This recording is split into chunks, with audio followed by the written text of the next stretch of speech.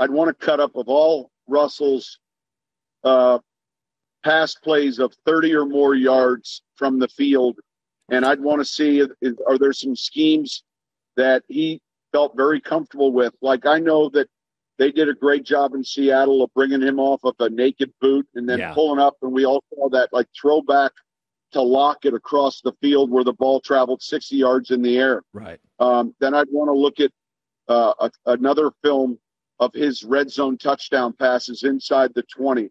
And so what I'm asking for from assistants is I'm asking for some of his greatest hits and to make sure that we have those song lyrics available. and if not, let's put them in.